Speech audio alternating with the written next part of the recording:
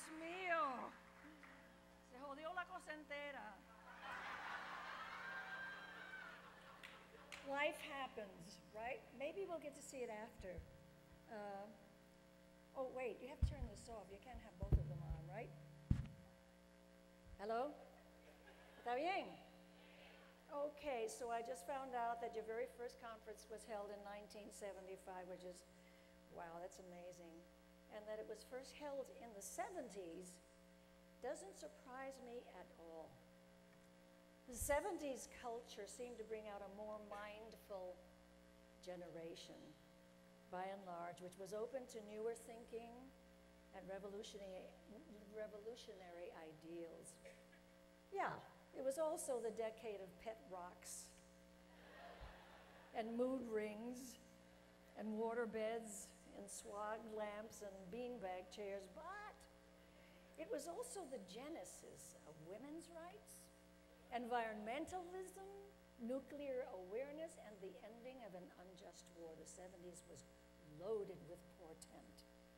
For me, the 70s offered a new twist in my career, a chance to be a part of a brilliant experiment using television to teach children to read and write. My colleagues warned me. My actor friends said, a children's show, what are you, crazy? Don't do it. You'll never work as an adult again. Well, that's how it was then. And it was a risky thing to do, but you know what? I listened to my inner voice and I did say yes to the PBS series, The Electric Company.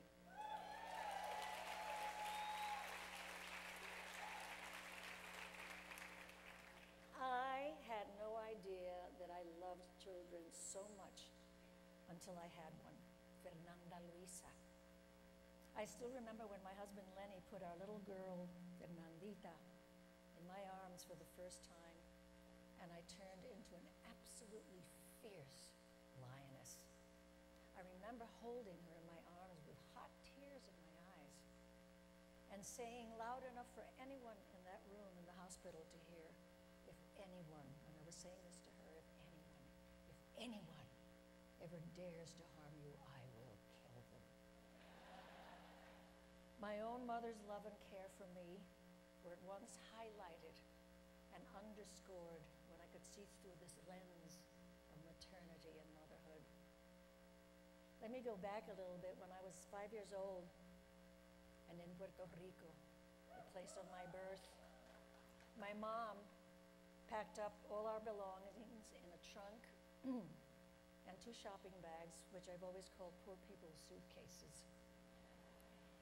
And she put us on a ship called the SS Carabobo for a journey to a mysterious place called Nueva York. Carabobo. Most of you in this room knows what that means. It means stupid face. So let's just say that a boat with a name like that is not a good omen. Mommy's plan for a better life in America did not start out so well. You know, sometimes our best laid plans end up on the floor of God's very large editing room. Almost as soon as we as we embarked, we hit a violent storm that threw everyone on that boat into a state of collective panic. Now, Latino people have many, many natural, wonderful talents, but one area in which we particularly excel is panicking.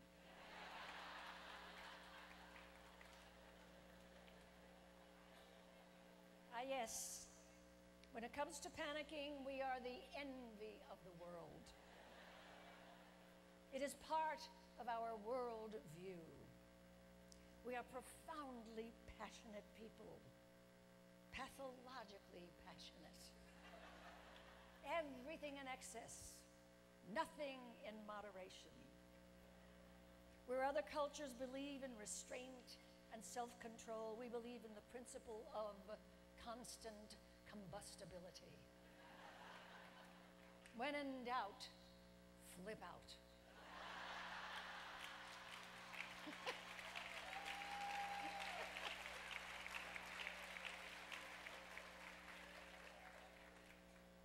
I said that if anybody harmed that baby, I wanted to kill them. That's part of that. So by the time we finally arrived in the safe haven of the New York harbor, we were as verde as that enormous green lady, shooting straight up from the middle of the ocean to the very top of the sky, wearing, I thought, some kind of crown on her head like a princess, and holding a huge, what looked like an ice cream cone. I distinctly remember tugging on my mommy's dress and asking, Mommy, oh, Mommy, ¿quién es esa señora tan grande? And my mommy tells me that esa señora is a very special lady, that she's inviting everyone from around the world to come to America, to come and live here, to come and be citizens of los Estados Unidos, especialmente people who are pobres, cansados, hambrientos, sin hogar, poor, tired, hungry, and homeless. We are definitely overqualified.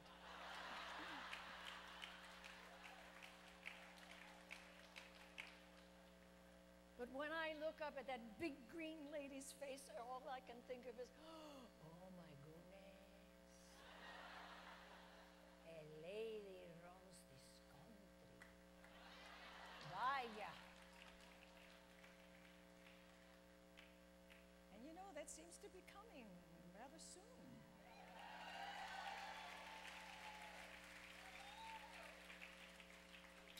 Quien sabe, quimo sabe. That lady's invitation and her welcome for me was way too brief, because all of a sudden I found myself caught up in a reverse Wizard of Oz. The lush beauty and warmth of my tropical island had been exchanged for the grit gray of a frozen hell. It was the first time I had ever seen trees without leaves, and I wondered what was wrong. And that's when my mother introduced me to a thing called winter. The sights were unsettling, but the sounds were even worse. The friendly squawks of the neighborhood parrots where I lived, in Puerto Rico, were replaced by screaming sirens.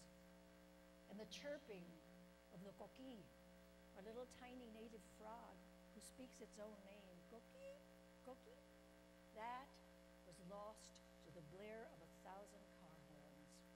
But most unsettling of all, human voices speaking in sounds that I did not begin to understand.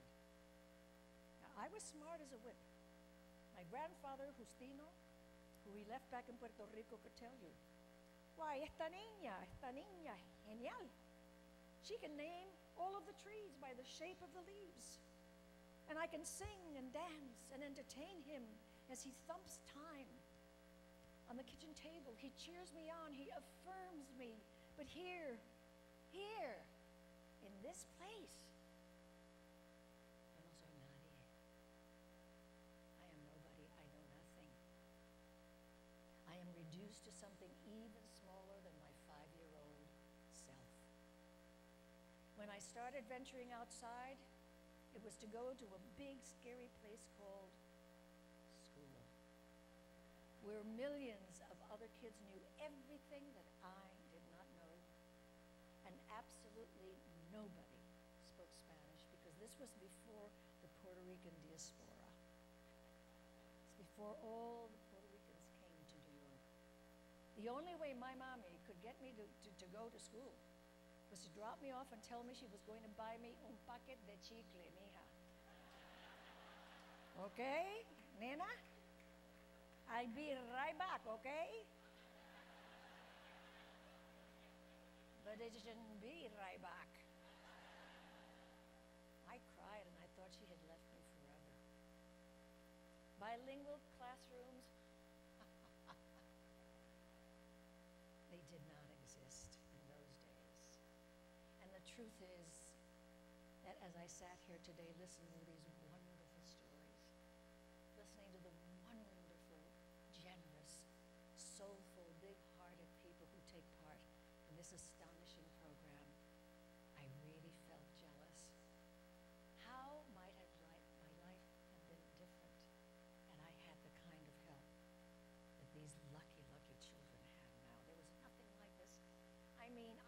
was thrown into school. This was kindergarten, PS 132 in Manhattan, not knowing a word of English, and nobody cared. To this day, I have a lot of trouble with arithmetic, forget math, because of the language problem. I did learn one thing, very important thing, and that was that you have to learn the words, because without the words you cannot express your needs or your feelings. And I gotta tell you, I learned it, and I learned it fast. And it took time, but I began to feel safe in my classroom. Walking home, that was a different story. I ran home from school almost every day. I got a lot of exercise because I never ran in a straight line. I had to crisscross the street every half block to avoid the gangs of kids who owned the sidewalks. I couldn't get to our apartment buildings soon enough. I ran from side to side to escape the jeers and the name calling. Hey, spick! Hey, garlic mouth! Hey, pierced ear! Greaseball! Names whose meanings I really never understood, but I knew by the looks of hatred on those boys' faces that I was attending Bilingual 101. The pain of those slurs would haunt me throughout my whole life, my childhood, my youth, and into my adult life. I had run from those taunts, and later I had run from myself. Rosita Dolores Alverio, the niña who just didn't fit, whose skin was too dark, man, and whose hair was too curly. I really wanted to be somebody, but I wanted to be somebody else. CABE is so much more than learning a language. You get it. And it's hugely about self-worth, isn't it? Now, I should tell you that my mommy was bilingual, by which I mean that she spoke both English and Spanish at the same time. It was no help at all. Do you know what I mean?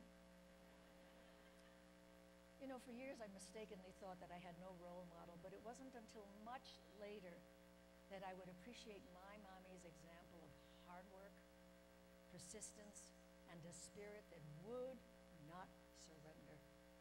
Somehow those values became deeply embedded in my character and motivated me throughout my life and career to never give in, never quit.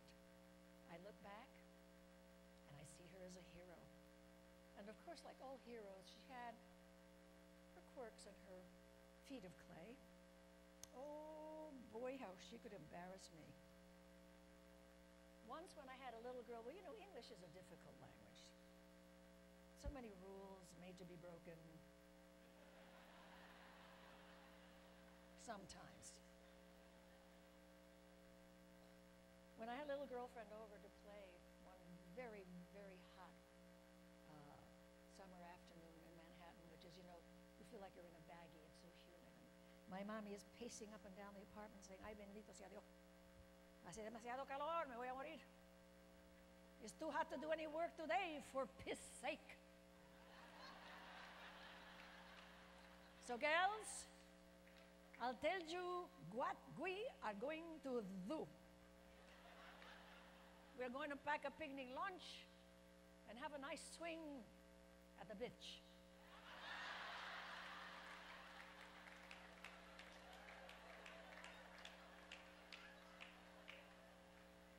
But before that, girls, you have to help me. We gotta change the shits on the bed.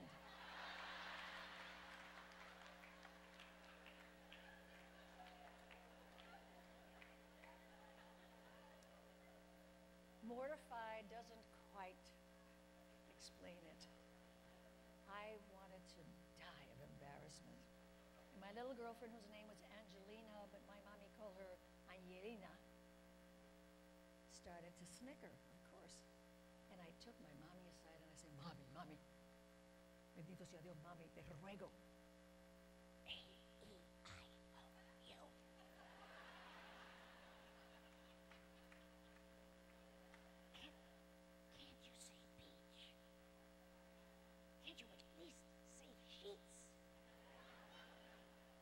no, I can't. And I said, why, Mommy? She said, because I got trouble with my bowels. Déjame.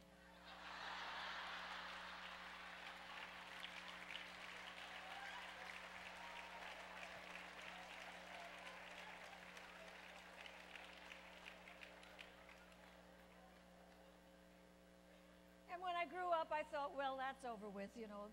Those hard times are over until I met the man I wanted to marry, a nice Jewish doctor.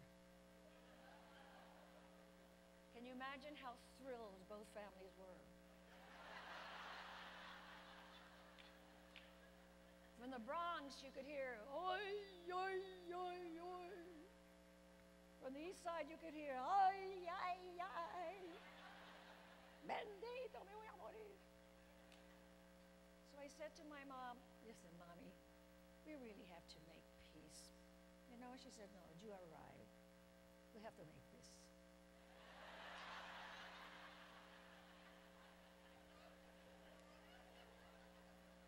No question, she said. So I said, why don't we invite Lenny over here? I want you to meet him because I'm telling you, you're going to fall in love with him. He's really a wonderful guy. She said, okay. So a few weeks later, Lenny shows up at my door. My mom opens the door. She takes one look at him and she says, Jew, are you?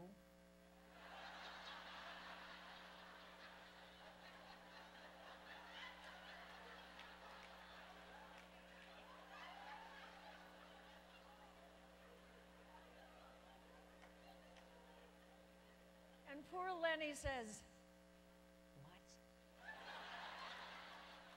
Are Jew are you? And the poor man was so nervous he actually said, yes, I am. But you know what? If you read my book, you will find out that we were married 46 años.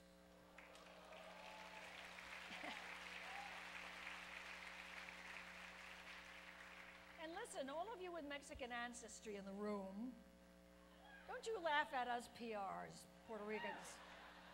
Here's a question for you, smart Alex. What do the words July, mushroom, Texas, and chicken have in common? Well, let me use them in a sentence as spoken by a Mexican person.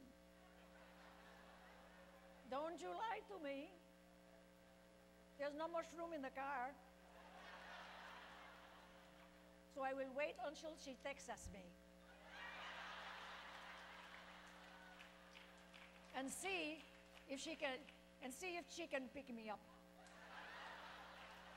July, mushroom, Texas, and chicken. Ha, ha, ha.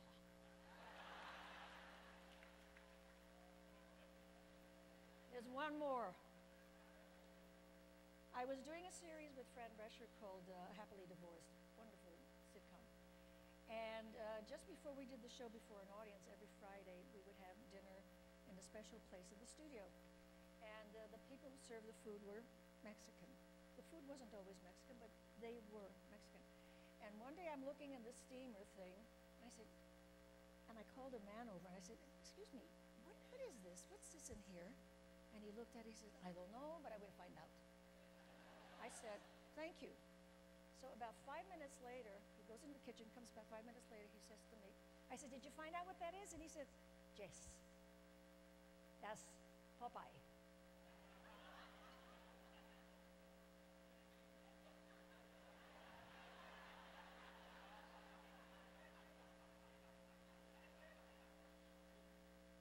Popeye? Yes, it's Popeye.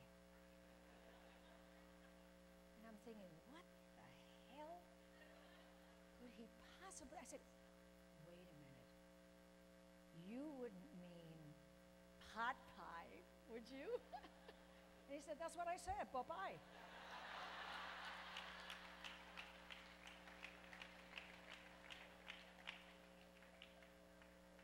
He was very annoyed with me. The humor in language is really universal. As serious as we have to be about education, we also have to learn to laugh at ourselves. Anyway, so when I was was married over 40 years to my husband. It was my only marriage, my kind Jewish doctor. And you can imagine what that was like, because I already described it. I felt so out of place the first time I was invited to eat with his family. I believe it was a Passover. So, it was very proper, very sedate. Well, I had to pay them back, so I invited them over for Christmas.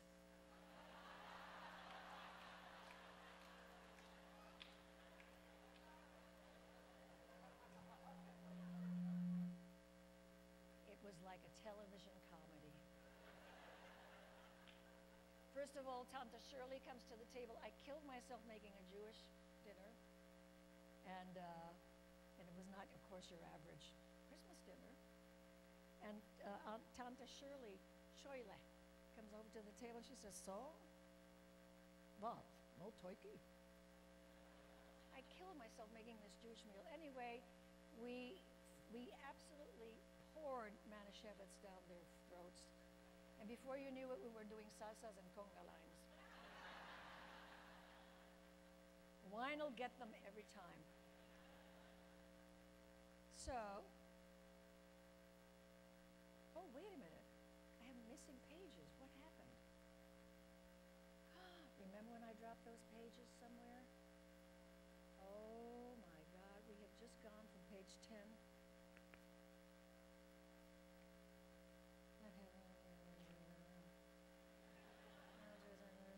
Oh yeah, that's okay. It's cool. 11 does follow 10.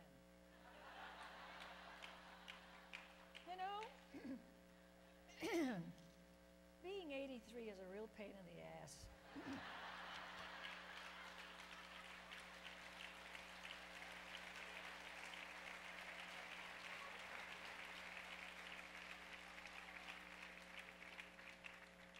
When else can you get applauded for being 83? It's amazing. Amazing. Anyway, what an exceptional validation that I had made the right decision to be part of that electric company experiment years before. And now, please let me validate you. First of all, let me say that this experience has been way beyond what I ever expected.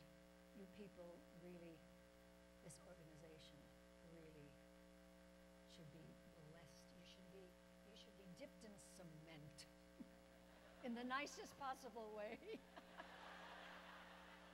Okay, let's say brass, like an Oscar. I am so proud to have been asked to come here and help to open this astonishing 4 days that are going to follow.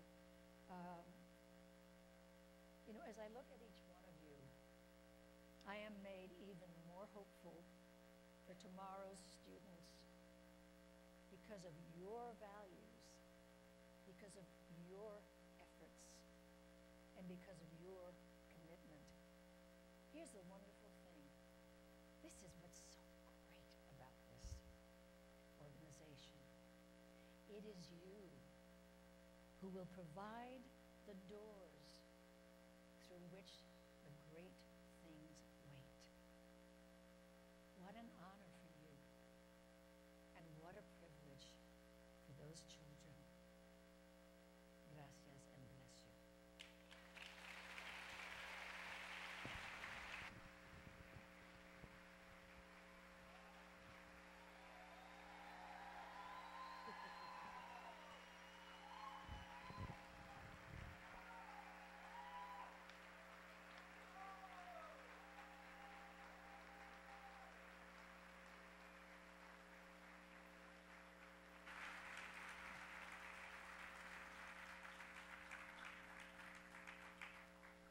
Let's thank Rita Moreno one more time.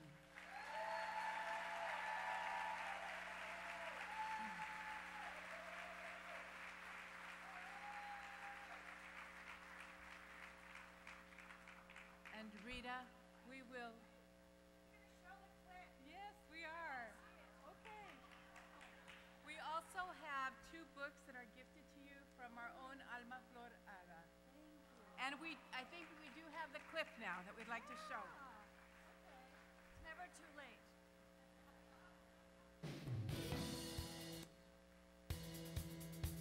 When you look at who's won the Showbiz Grand Slam, you know, the Emmy, the Grammy, the Oscar, and the Tony Award, it's a pretty short list. Audrey Hepburn's done it, Mel Brooks has done it, so has this woman, Rita Moreno.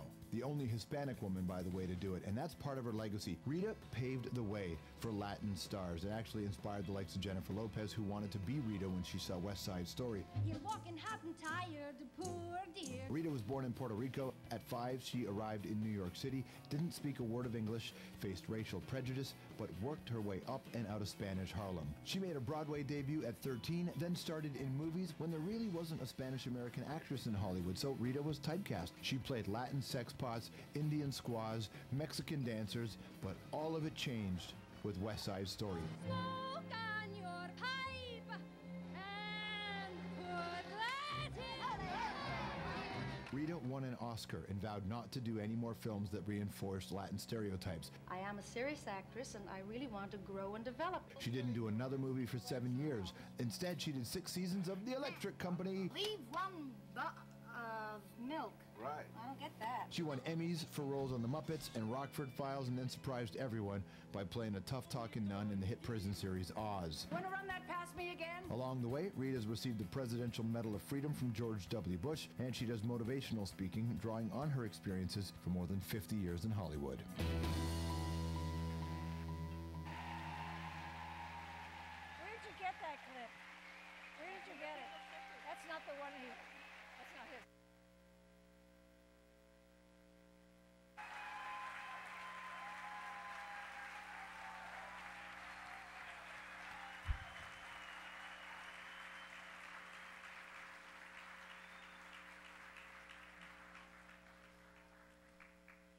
This concludes today's opening general session. Thank you so much for being here. We hope that you enjoy the conference.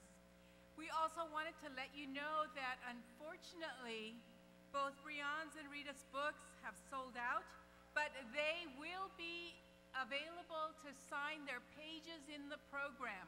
So if you want to get a signature, they'll be doing that after this session. We also want to remind you to join us at night at the exhibits from 6 to 7:30 in the Grand Exhibit Hall. And please don't miss our CABE reception. Good evening.